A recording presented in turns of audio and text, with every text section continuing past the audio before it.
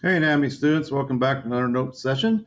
This is the same chapter we were just on. We're just going to do a different part of it. So there's actually 3 tests over the skeletal system. This is test 2. You probably noticed that from the notes up here.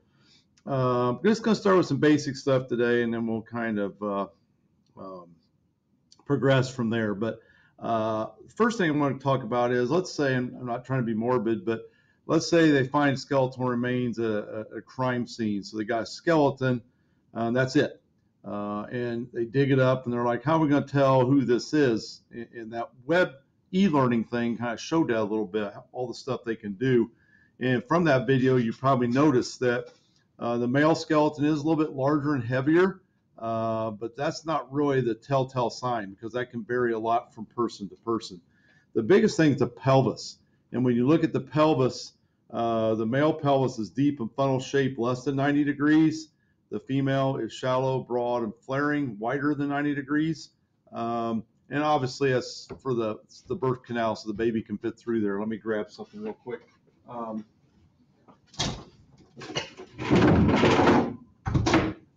So this is what we're talking about. You can see this is a female and how wide it is across from one hip bone to the other hip bone. And obviously that's so a baby can fit through the birth canal. That's the biggest difference, is that pelvis and how wide it is. So that's the biggest telltale difference between a male skeleton and a female. Kind of a funny link down here. You're welcome to look at that sometime. I will post notes coming up here, but that's kind of a funny one. The reason I put it on here is because this guy says he's pregnant, and of course he's been pregnant for about 10 years, so it's a pretty long pregnancy. But the biggest thing is a male could not deliver a baby. They'd have to do a C-section, plus they don't have a uterus. That's a big thing too. But that's something to kind of keep in mind. The skeletal system is a lot different between a male and a female for that reason. All right. So the other big thing, I kind of just want to go over the differences in skeletons, is as you grow and you go from infancy to adult, and unfortunately later on when we go to the end of our lifespan, what happens to that skeleton? There's a lot of physical changes that occur. The biggest thing is head size. When you see a newborn baby, it looks like they're all head in this tiny little body. There's a lot of truth to that. Your head actually decreases from 1/4 of your total body height to 1/8. So a little bit of a difference there. So if you guys remember from the first part of notes, those plates, the parietal, the occipital, the frontal, they're going to come together and they're going to fuse. And when they do that, that makes your skull smaller. So when a baby's born, they're all separated because it has to squeeze through the birth canal. So you got to have some give to it. But eventually we fuse, fibrous tissue grows between the plates, and then we have the size of our skull the rest of our life. So that's a big dramatic difference. The face goes the other way. It actually flattens out. So your facial bones are going to flatten as you get older, from 1/8 to 1/2 of the head size, which is even more dramatic. Your trunk shortens and the legs lengthen. And that's a big thing. So let me show you a picture of what I'm talking about. And this is pretty dramatic, but you can see how big this baby's head is. And then they got this tiny little face kind of plastered on this big head. So, I think sometimes first-time parents, they get all concerned when their baby's born. They're like, oh my gosh, their head is so huge. It doesn't stay that way. It does get in more proportion. You got this little body, big head, but eventually everything balances out. Okay. Now, when we go the other end of the lifespan, when we get into our 70s, 80s, 90s, then we got these other issues. So loss of calcium. Remember, we talked about 97% of your calcium is stored in your bones.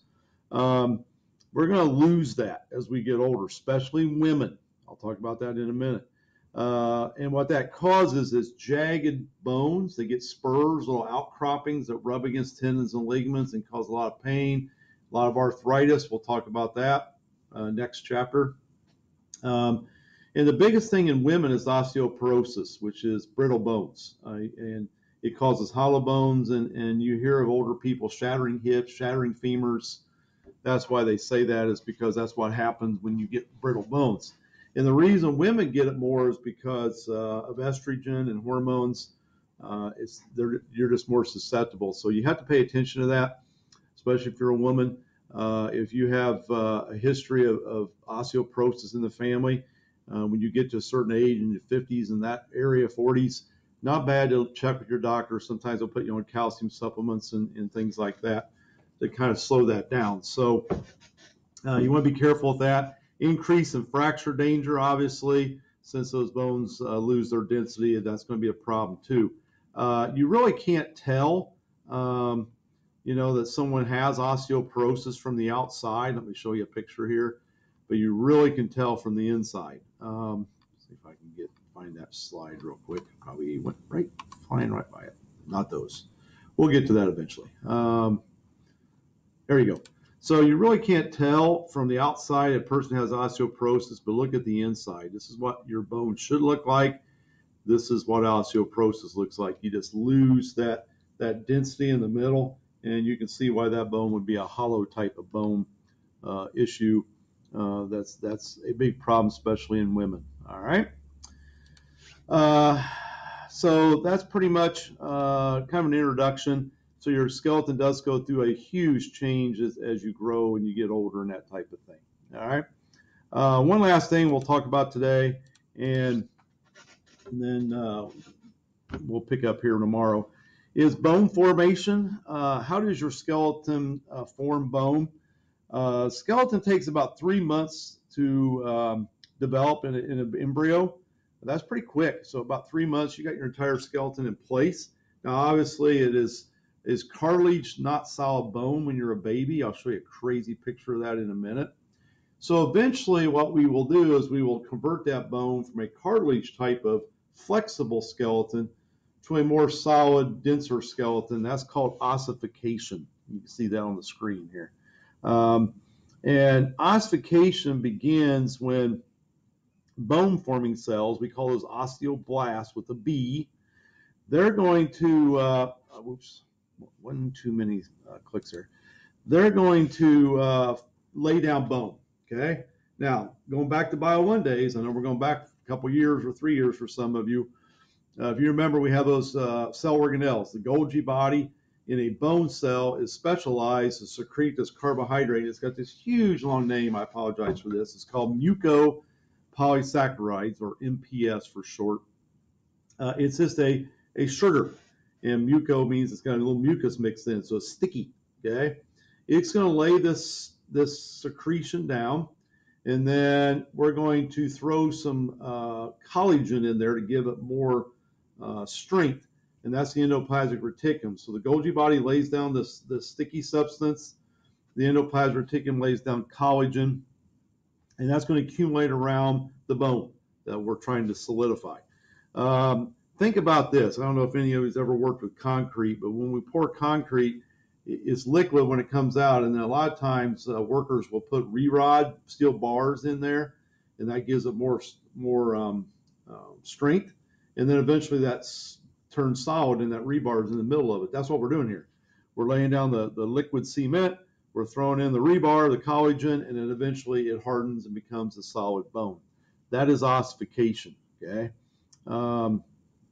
There's a great video with that that explains that a little bit. I'll show you that in a second. And then that's only part of the process, okay? What happens from that point is, there you go, bundles of reinforcement rods. So fibers plus this MPS. If you put the two of those together, we call that the bone matrix, okay?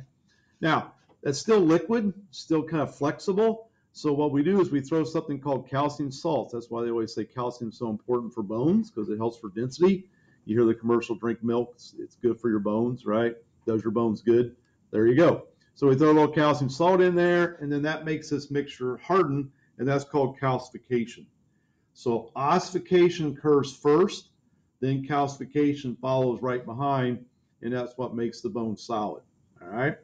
Now, here's the deal, okay?